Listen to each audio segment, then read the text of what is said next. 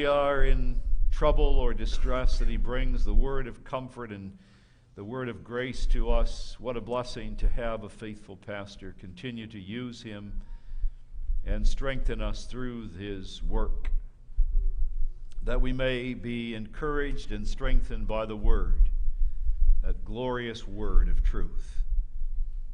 And grant a blessing upon the elders as they oversee his labor, and as they themselves are as watchmen on the towers of Zion, who must warn and exhort us, and whose very lives must be testimonies to the power of thy grace. Use them in the midst of the congregation for the good of thy saints here.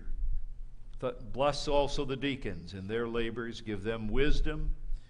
Give them the necessary mercy, that as they have experienced the mercies of Jesus Christ, they are able to bring that to those who have need, to comfort them and to assist them in their troubles, so that in all these things we have the work of Jesus Christ working through the office of deacon as a merciful and faithful high priest, through the office of elder as a powerful king who defends and preserves his church in the midst of this wicked world, who fights for us and rules over us, and as a prophet through the office of minister who proclaims the glorious gospel of Jesus Christ. A gospel indeed that is despised, a gospel that men reject and that we reject in the power of our own strength, but a powerful gospel nonetheless that thou dost use to build up the church. Gather thy church out of all nations, send forth the word of the gospel. We rejoice with Wingham today that they have a pastor.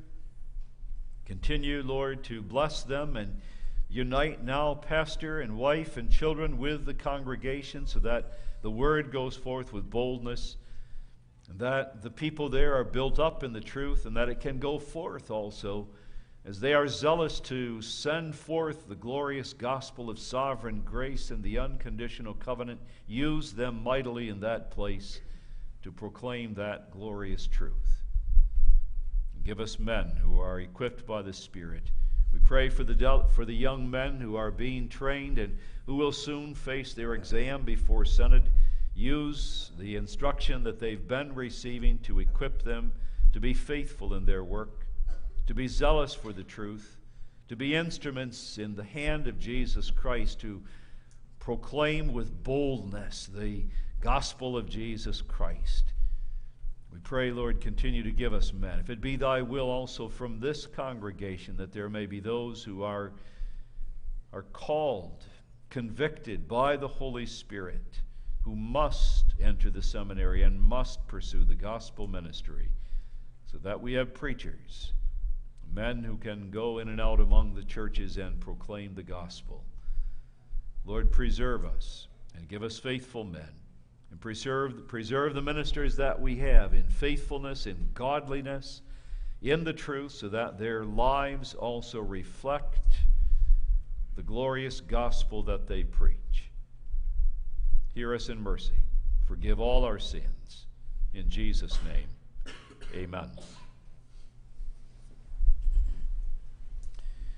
We worship the Lord in the giving of our offerings. The first collection is for domestic missions, and the second collection is for the Free Christian School of Edgerton, Minnesota.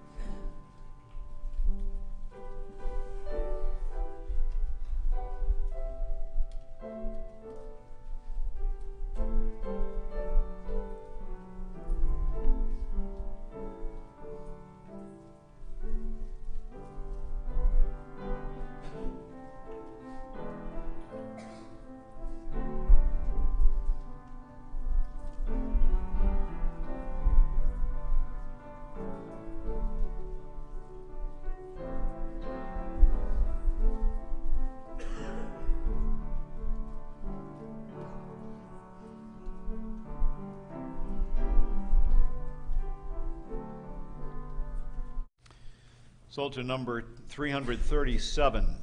337 speaks of the proclamation of the word. Thy wondrous testimonies, Lord, my soul will keep and greatly praise. Thy word by faithful lips proclaim, to simplest minds the truth conveys. All the stanzas, 337.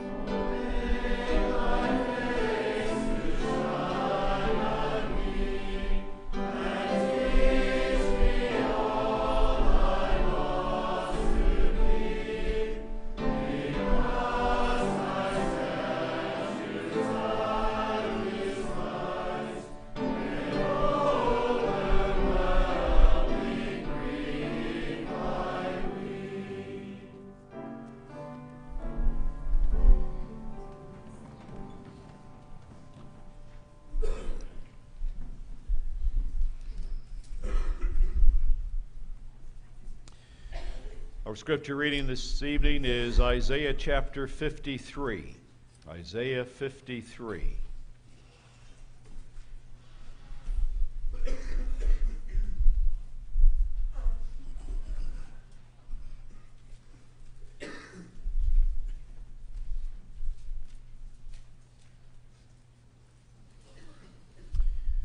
Who hath believed our report, and to whom is the arm of the Lord revealed? For he shall grow up before him as a tender plant, and as a root out of a dry ground. He hath no form nor comeliness, and when we shall see him, there is no beauty that we should desire him. He is despised and rejected of men, a man of sorrows and acquainted with grief. And we hid, as it were, our faces from him. He was despised, and we esteemed him not. Surely he hath borne our griefs and carried our sorrows. Yet we did esteem him stricken, smitten of God, and afflicted. But he was wounded for our transgressions. He was bruised for our iniquities. The chastisement of our peace was upon him, and with his stripes we are healed. All we like sheep have gone astray. We have turned every one to his own way, and the Lord hath laid on him the iniquity of us all. He was oppressed, and he was afflicted, yet he opened not his mouth. He is brought as a lamb to the slaughter, and as a sheep before her shearers is dumb, so he openeth not his mouth. He was taken from prison and from judgment, and who shall declare his generation? For he was cut off out of the land of the living. For the transgression of my people was he stricken. And he made his grave with the wicked and with the rich in his death, because he had done no violence, neither was any deceit in his mouth. Yet it pleased the Lord to bruise him. He hath put him to grief. When thou shalt make his soul an offering for sin, he shall see his seed, he shall prolong his days, and the pleasure of the Lord shall prosper in his hand. He shall see of the travail of his soul, and shall be satisfied. By his knowledge shall my righteous servant justify many, for he shall bear their iniquities. Therefore will I divide him a portion with the great, and he shall divide the spoil with the strong, because he hath poured out his soul unto death. And he was numbered with the transgressors, and he bare the sin of many, and made intercession for the transgressors. So far we read God's holy word. The text for the sermon tonight is verse 1. Isaiah 53, verse 1. Who hath believed our report, and to whom is the arm of the Lord revealed? Beloved in the Lord Jesus Christ, the chapter that we read, Isaiah 53, is the gospel. It is the good news of salvation. It really contains everything of the truth of Jesus Christ and what he accomplished. It speaks of his suffering, his death, his resurrection, and even his exaltation to glory. It begins with his lowly birth, that he will grow up before him as a tender plant, as a root out of a dry ground, having no form or comeliness, pointing to his lowly birth there in Bethlehem. It speaks of his death on the cross as a substitutionary death, that he died for others in verses 3 through 6.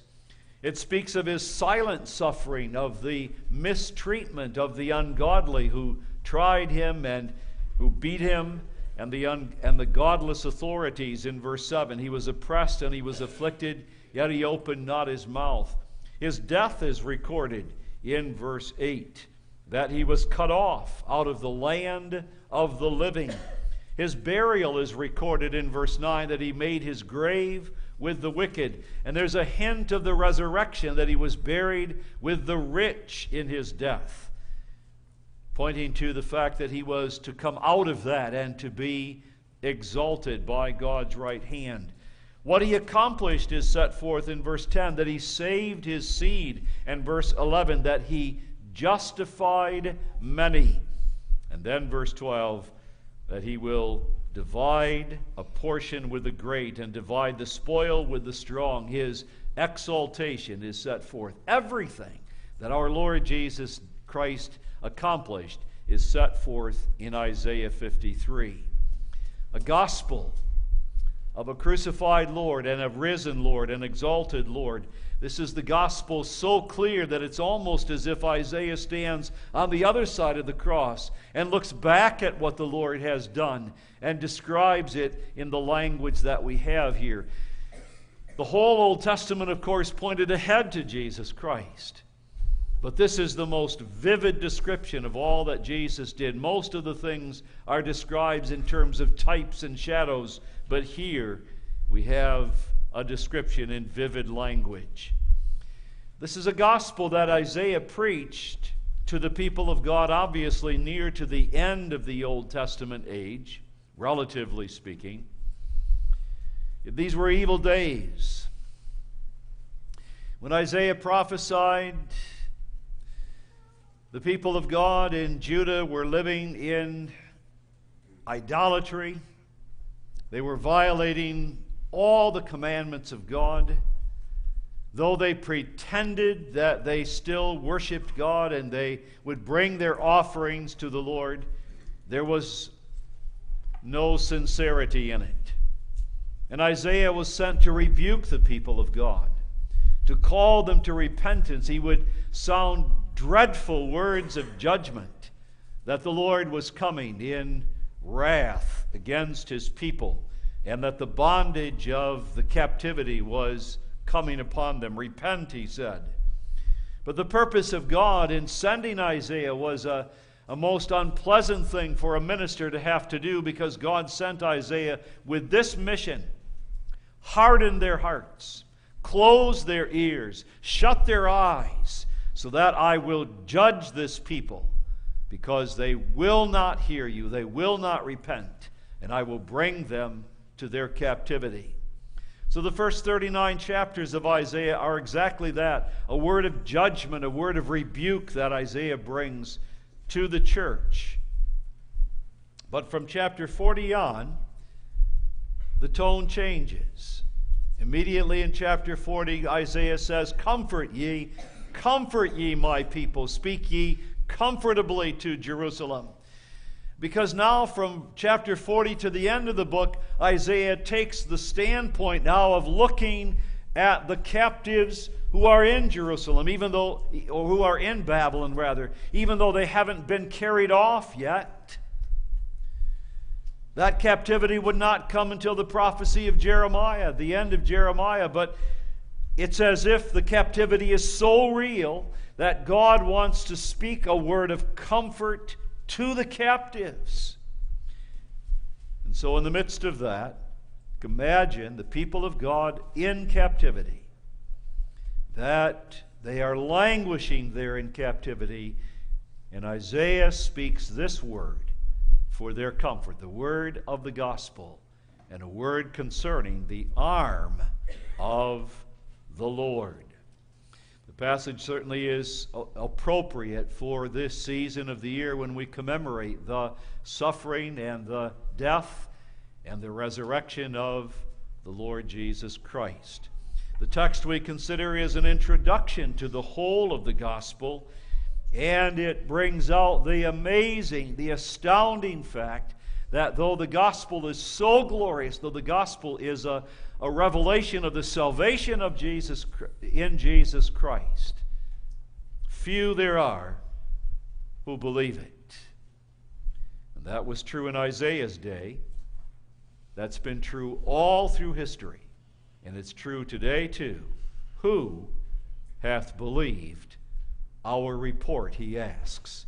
And we can ask the same. Let's consider this verse under the theme, believing the prophet's report. Believing the prophet's report. Well, notice in the first place the glorious content. What was he preaching? Secondly, the authoritative proclamation, that he would bring a proclamation with authority to the people of God. And then thirdly, the indispensable faith. The necessity of faith to believe this report. Believing the prophet's report, the glorious content, the authoritative proclamation, and the indispensable faith. The content is the arm of the Lord. Who hath believed our report, he says, and to whom is the arm of the Lord revealed. That's the content of his preaching. Now, what is that? The arm of Jehovah, literally, because you see that the word Lord is in capital letters, so it's the arm of Jehovah. And as soon as you hear that, you understand that that's a figure of speech. There's a picture there that Isaiah wants us to recognize, because God does not have a body, a physical body, and God does not therefore have an arm. And yet he speaks of the arm of Jehovah because he wants us to think about our arm. And the emphasis, first of all, then on the arm of Jehovah is pointing to the tremendous power of God. Now that's something that all the little boys of the congregation can understand very, very clearly. Because when someone says, "Are you strong?" what does a little boy immediately do? He takes out his arm and he says, "Yes, feel my muscles." The arm represents the power of an individual to accomplish something. And when Isaiah speaks of the arm of Jehovah, he's emphasizing God's power. In fact, there is a place in the Psalm, Psalm 79, verse 11, where the translators even translated the word arm as power.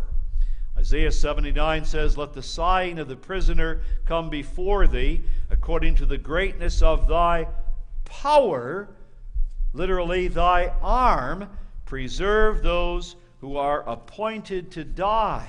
That's God's mighty power. But it is not merely the power to the raw power of God, so to speak, but it's the power of God to accomplish something. Because when you want to do something, you use your arm and your hand to perform that which you want to do. And that's what God has in mind here too. In Deuteronomy 9:29, for example, you read this: "Yet they are thy people and thine inheritance, which thou broughtest out," now notice, "with thy mighty power and with thy stretched out arm." The stretched out arm indicates that a person is trying to accomplish something. He's using his power and his ability to perform a certain work, taking Israel out of Egypt. By this arm, God performed wonders. Jeremiah 32:17. "Ah, Lord God," said Jeremiah, "behold, thou hast made the heaven and the earth by thy great power and thy stretched out arm." The power of God, the arm of God, created the heavens and the earth. And he says, "There is nothing too hard for thee." So the arm of God is his power. The arm of God is that by which he accomplishes his will. He carries out his activities. But the arm of God is especially the power of God to save. That's especially where God holds out his arm, and he wants his people to notice his tremendous power to save them. Israel, as we read in Deuteronomy 9, was delivered from Israel by the stretched out arm of God. You'll find that a number of times in the Old Testament, that figure of speech. He fought for them against the Canaanites with his mighty arm. He defended them against the Assyrians in Hezekiah's day with his powerful arm. He would later on deliver them out of their captivity of Babylon with his powerful arm. Isaiah 32 verse 2 says this: "Be thou their arm every morning, and their salvation also in the time of trouble." Be their arm every day, he says to them, to God, and their salvation in time of trouble. That's what God's arm does. It saves. And therefore, God clearly has in mind that that arm of Jehovah represents Jesus Christ. Because Jesus, as the second person of the Trinity who becomes flesh, God does everything that he determines to do through Jesus Christ. He created all things by the Word, who is Jesus Christ. He works his providence by his Word, which is Jesus Christ. Everything God wants to do, he accomplishes through his arm, through Jesus Christ.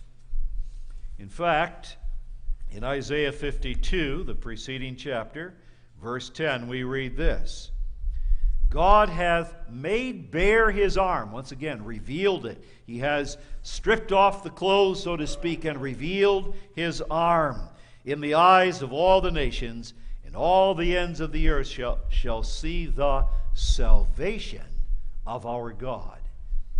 That's who Jesus is. Jehovah salvation. He is God's salvation. He is the mighty arm of Jehovah God. Isaiah 53 indicates, therefore, that the promised Messiah Christ is God. He is God. Even though in Isaiah 53, verse 10, he is referred to, rather verse 11, he is referred to as my righteous servant. He's referred to as a servant of Jehovah. Yet he is not a servant who is a mere man that God calls and says, now you will be my servant to do my will. But he is the servant of God who is also very God.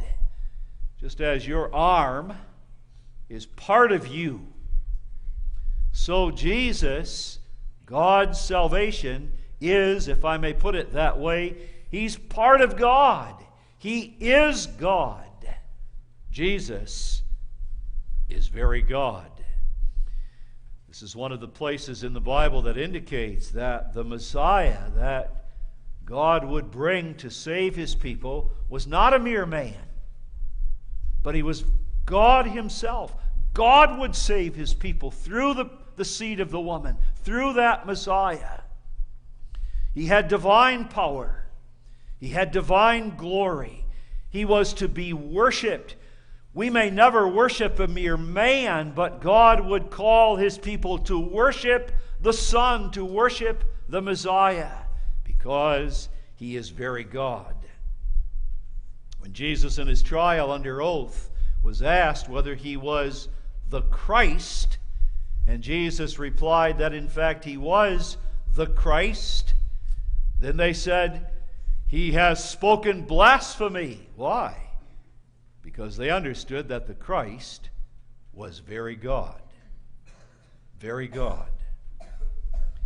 He is therefore the powerful servant of God, the one in and through whom God determined to save his people completely unto himself.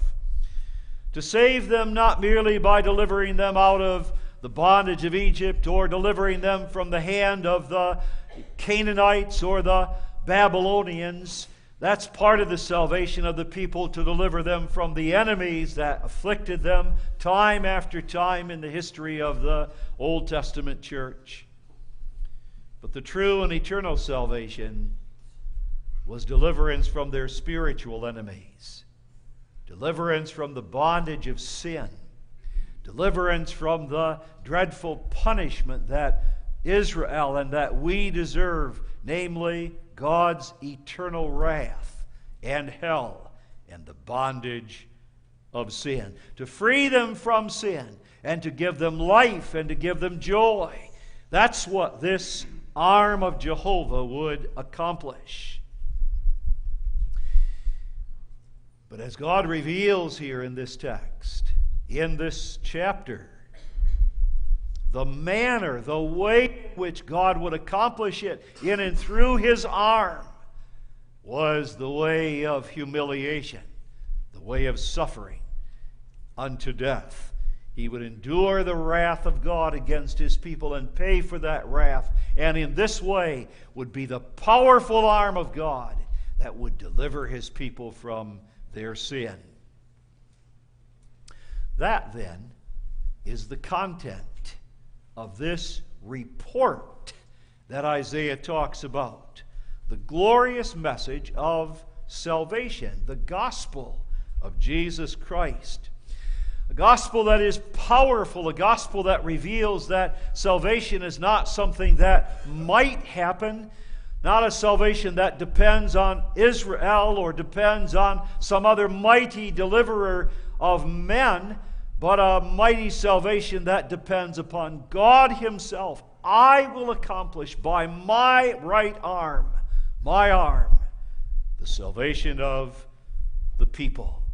This is what Isaiah brought to Israel in their captivity, as they languished in Babylon, as they longed to be delivered and brought back to Jerusalem and be able to worship God once again in the tabernacle, in the temple. The Word of God says your salvation is sure by the arm of Jehovah. He didn't hold out some hope of some human deliverer. God himself. The sovereign power of God. Remember, by that arm he created the heavens and the earth. By that arm he had delivered Israel out of the land of Egypt, out of the bondage of Egypt, and defeated their enemies. And he would save his people. That's the gospel that Isaiah was proclaiming. This is a gospel that has been proclaimed throughout all the ages. It really started already in the Garden of Eden when Adam and Eve fell, and God came and said to the serpent, I will put enmity between thee and that woman, and between thy seed and her seed, one that would come from her. And said God, that seed will crush the head of the serpent. There's the message of salvation. The powerful seed would crush the head of the serpent. God would save his people. God is absolutely sovereign. God saves powerfully his people. Man adds nothing to that. Man does not claim anything, does not even have the ability to add anything to that salvation. It's all of grace. So that the gospel that God has caused to be proclaimed in Isaiah's day, all the way to the present day, is a gospel of sovereign, irresistible grace. God doesn't ask man if he may save him. God simply saves. God doesn't ask if he wants to be saved. God has chosen his people in all eternity, not because there was something in that man or that woman that was worthy to be saved, but simply because God determined. He chose them to be his people. He justifies them in the blood of Jesus Christ without any works that man can add. And God establishes his covenant. The gospel of sovereign grace is the gospel of the covenant. That God says, I choose you to be my people, and I bring you into my covenant. An unconditional covenant is what the gospel preaches, where God establishes his covenant with his people in Jesus Christ, his chosen people. He maintains that covenant with his people and with believers and their seed. And the promise of the covenant, as the promise of the gospel, is particular. But it's certain, because it doesn't depend on us. When God promises salvation, it's a powerful, sure deliverance that God accomplishes. That's the gospel. The gospel that Isaiah was preaching. The arm of Jehovah is a sovereign, irresistible grace. And that's the gospel that is preached even to today. But who would believe it? Isaiah asks a question. Who hath believed our report? And you understand, when Isaiah asks that, he's not asking for a show of hands. How many people here believe it? It's not curiosity that causes him to ask it. He is astounded by something. He is amazed. There's hardly anyone who believes it. It's a cry of dismay. It's a cry of utter sorrow that he brings when he says, who hath believed our report? It's a rhetorical question which is indicating that there are very few that believe. Here he comes with this glorious gospel. Here he comes with the right arm of God exposed so that everyone can see this is the power that will deliver you. This is the only power that can deliver you. And he comes with the gospel. And hardly anyone believes the report. Hardly anyone. That's his utter amazement. What makes it even worse is that Isaiah comes with an authoritative proclamation. The word that is proclaimed in this report is a report through a prophet. What is a prophet? A prophet is a man called by God, set apart from the rest of the people by God, clearly identified as a prophet. God would anoint a prophet, a man to be a prophet, with oil, indicating the fact that the Spirit had separated him and qualified him to be someone that could fill this office of God. And when he became a prophet, he became at that point an official spokesman for God. A spokesman for God. He spoke with the authority of God. That first of all. In addition to that, the very word prophet comes from a word which means to boil over. That a man boiled over, so to speak, with the word of God. It indicated that as a prophet, as that official, set-apart spokesman of God, he would receive a revelation from God. He would receive a word directly from God himself. That's his report. Literally, who hath believed that which was heard? In other words, he's talking about what he heard as a prophet. And he had not heard some rumor that he now said, I'm going to tell you the story I heard here. But what he had heard was the word directly from God himself. God gave him a word to speak. So he didn't bring his own word. He didn't bring the word of his neighbor. He brought a word that God gave him to speak. And that word in the prophet was something that he could not hold in. There were times in the Old Testament when the prophets would be given a word from God, and it was a word of such dreadful judgment that they didn't want to speak it. They didn't want to speak it because it was telling their friends and their relatives and the very people of God, God is coming to destroy you. Your wives will be killed, and your children will be killed, and they will take your babies and throw them over the walls to the rocks below. How would you like to come and say that to the people of God? If I had to, as a prophet, stand here in the pulpit and say, God is coming to kill you because of your sin. They didn't want to say that. But they couldn't keep it in. That's the idea of boiling over.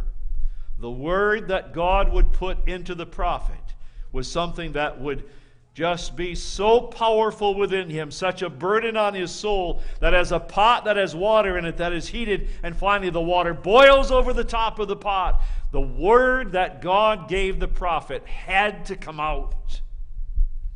And if he was a true prophet of God, then the people that heard him understood that. This was a man set apart from God who came not with his own word, but with the very word of God.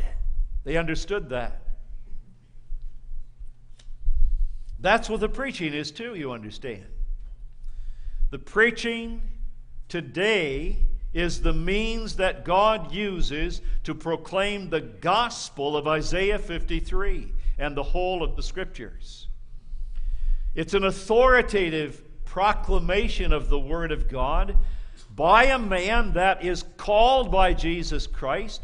And we don't just let anyone come into the pulpit, but someone who is called by the church.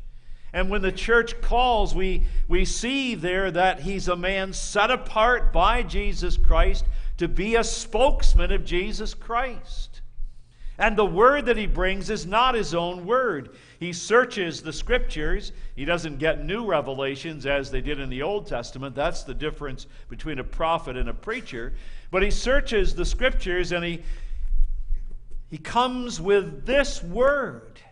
And when he stands in the pulpit as a representative of Jesus Christ with the authority of Christ, and he brings a word in harmony with the Bible, you understand, Christ is speaking. This is the word of Jesus Christ that we hear testifying of himself and of his glorious work of salvation. The preaching has authority. It has an authority so that when a man says, now look, this is what the Word of God says, no one may simply dismiss that. No one may say, well, that's just your opinion. He's bringing the Word of God, and he's coming with the authority of Jesus Christ. And when he says to you, you have to believe this, and you must obey this, that's the kind of authority that God uses to bring this report, this Word of God.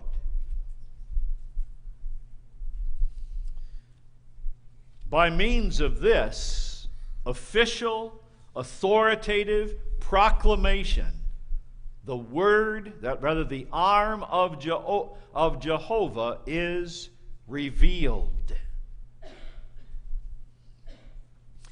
Now, the striking thing about it is that the arm of Jehovah is always revealed in all its power, exactly by having it be revealed in the context of the weakness of man.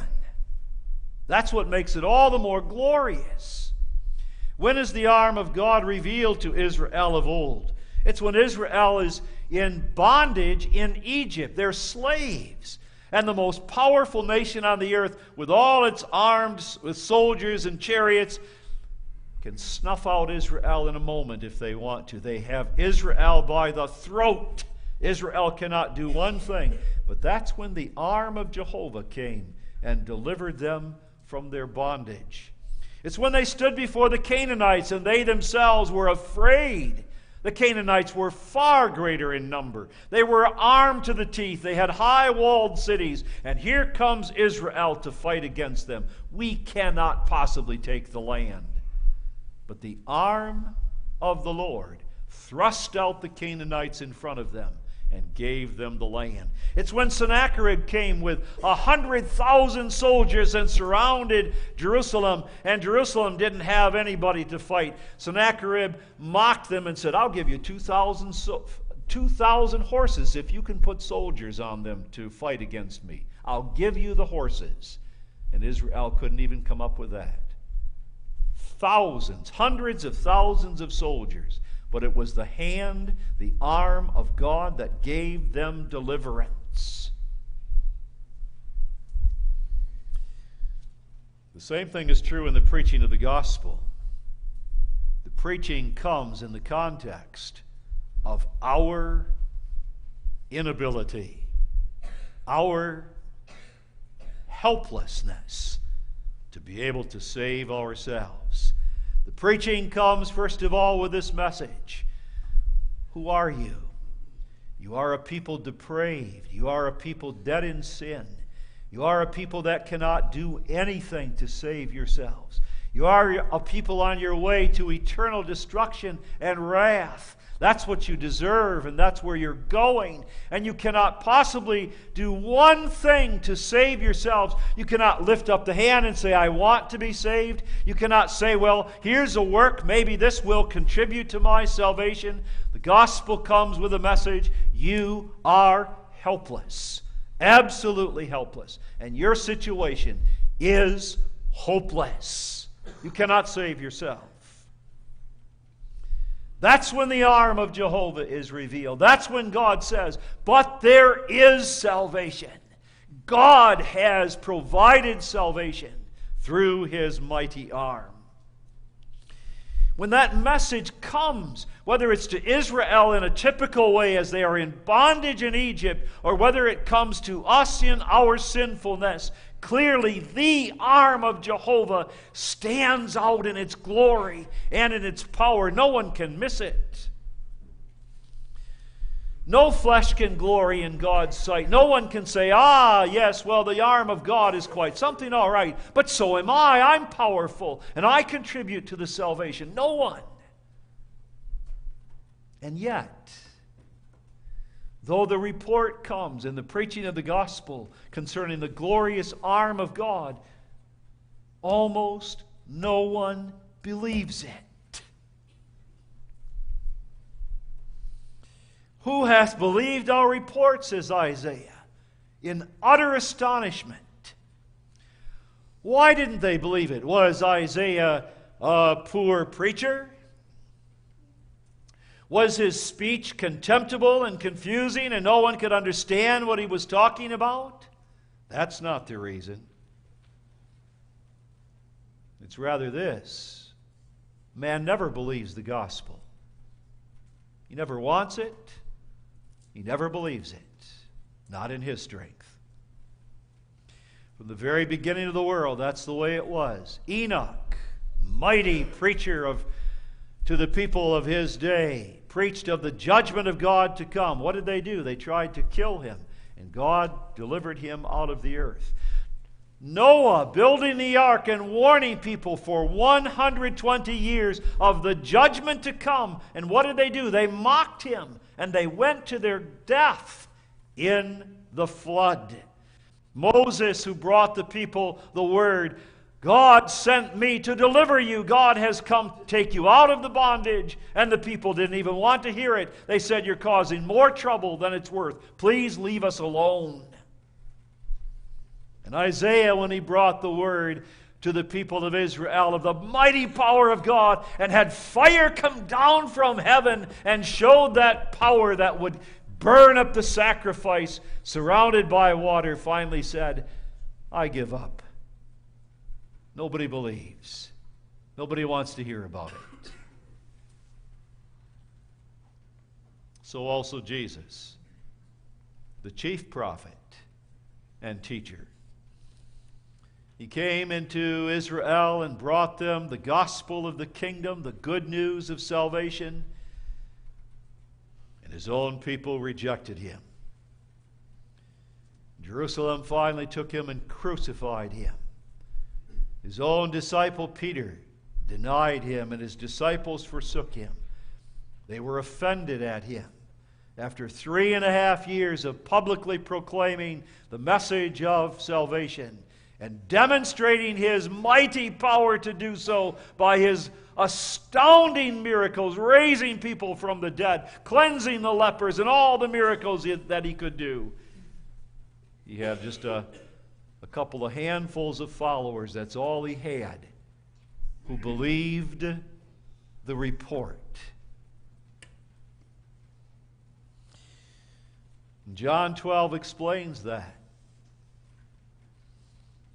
We read, though he had done so many miracles before them, yet they believed not on him. And then notice this, that the saying of Isaiah the prophet might be fulfilled, which he spake, Lord, who hath believed our report? And to whom hath the arm of the Lord been revealed? The text we consider tonight is ultimately fulfilled in Jesus Christ. They didn't believe him either. He was the arm. He was revealing the mighty power to save. And they didn't want it. And they don't want it today either. Men do not desire the gospel of salvation in Jesus Christ. They don't want a Christ that is crucified. That's the holy arm of God. That arm says to them they are hopeless, that they cannot save themselves. That's a message that offends them. They don't want to be told that. It tells them that they can do absolutely nothing to contribute to their salvation. Besides that, they really aren't interested in being saved from sin. They love their sins. What they want to be saved from is the consequences of their sin, their poverty, their wretchedness, the misery of this life. Can you do away with the sicknesses and the troubles of this life? Save us from that. That's the kind of Savior they want. They don't want a Savior that comes and is nailed to the cross. They're not interested in someone that will deliver them from the sins that they commit. They want a glorious Savior that will come and say, I will deliver you. I'll give you peace and prosperity. That's the kind of Savior that they want. Give them a gospel that gives power to man. Give them a gospel that says you can do something. You can create a heaven here on earth. You can take care of the evils of this society and have a society finally where there is peace and riches and prosperity. That's the society you can build yourself. That kind of gospel. Well, they'll fill the auditorium. They'll fill the size of this auditorium 100 times over. Because that's the kind of gospel that man wants. But not this one. And that's been the experience right to today. There is nothing more beautiful to me than the Reformed faith, that God sovereignly chooses His people in all eternity whom He has loved. And that He determines to draw them unto Himself with an unconditional covenant and to save them in the blood of Jesus Christ with a salvation which means those people cannot be lost. And the promises of God are absolutely certain because He accomplishes the promises. They don't depend on us. What a beautiful gospel. But men don't want it. The report is despised. Men are offended at that. And they're offended not only because they don't want that kind of a Savior, but listen to the description of that Savior. He shall grow up before him as a tender plant and as a root out of a dry ground. He has no form nor comeliness, and when we shall see him, there is no beauty that we should desire him. He's not that glorious Savior that men want. He's meek, and he's lowly, and he's despised, and he's finally nailed to a cross. And they want nothing of that.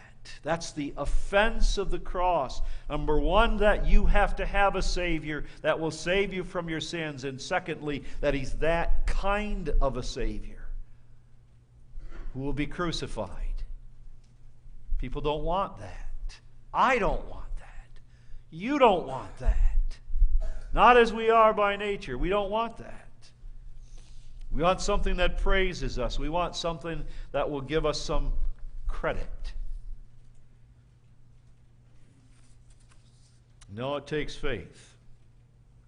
That's the only thing that will enable anyone to believe the report of Isaiah.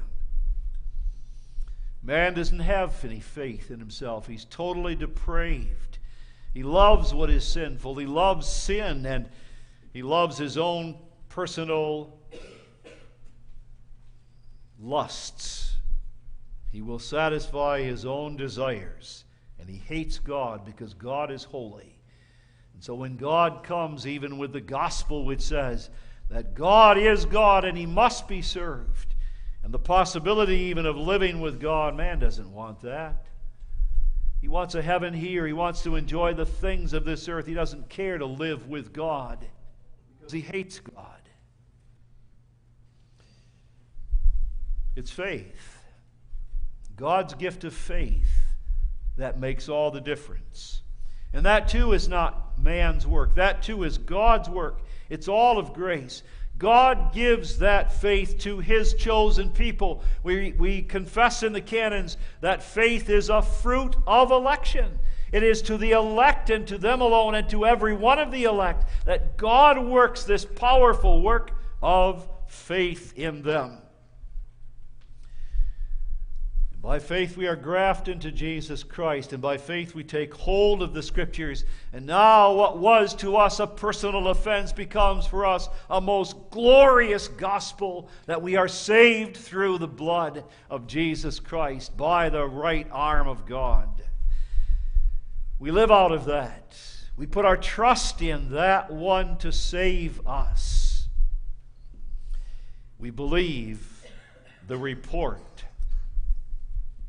The text makes that plain, that it's the work of God when it says specifically, And to whom is the arm of the Lord revealed? It indicates that someone has to reveal the arm to someone.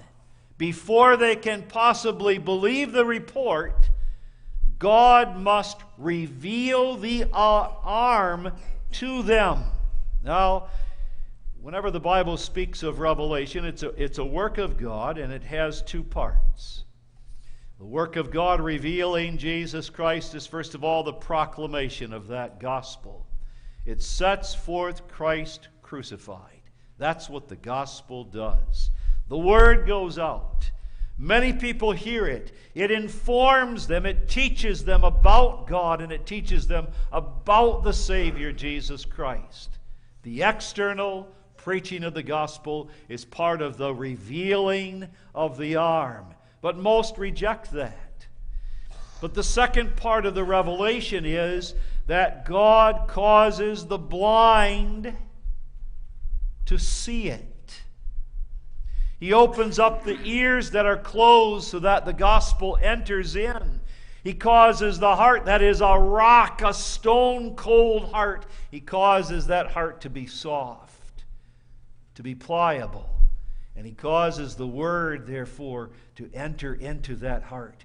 The revelation is set forth in the preaching of the gospel, but the other part of the revealing is that God works that work in us. To whom is the arm of the Lord revealed indicates that they have had it revealed to them within their own hearts and souls. That's a work of God. Jesus, after the upbraiding the cities of Galilee wherein He had done most of His work, said at that time, I thank Thee, Father, Lord of heaven and earth, because Thou hast hid these things from the wise and prudent, and hast revealed them unto babes. Even so, Father, for so it seemed good in Thy sight. The word goes forth, but as the proclamation goes out, even with the authority of God behind it, even with the revelation of the glorious Savior in it, most men will not believe because their eyes are closed to it. It hardens their heart.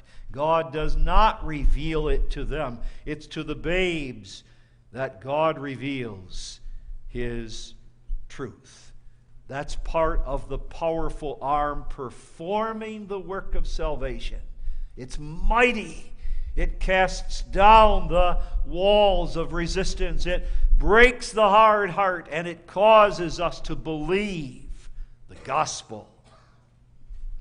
That some do believe is therefore a wonder of grace.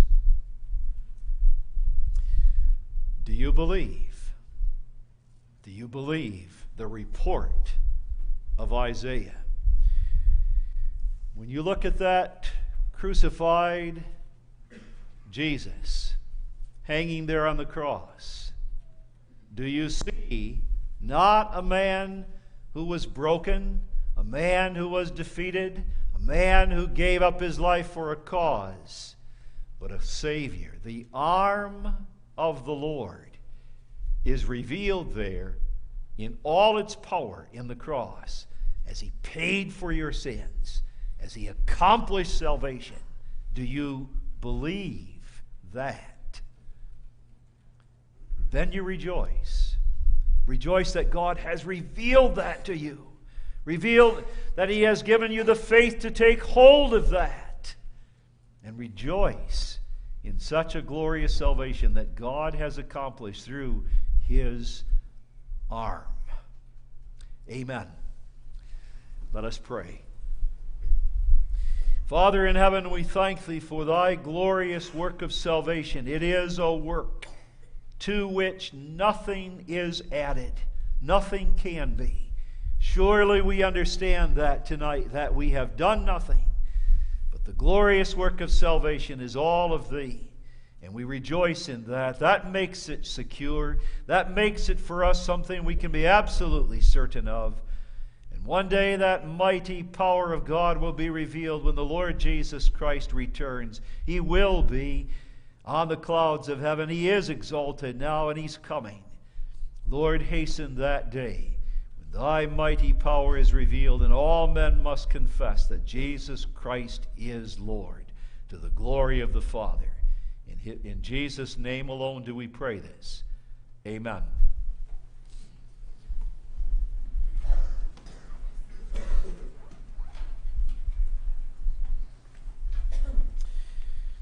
(320). Psalter number 320. What wondrous things the Lord has wrought, in stanza 3. The stone the builders set at naught, established by no human hand, the chiefest cornerstone doth stand. All the stanzas, 320.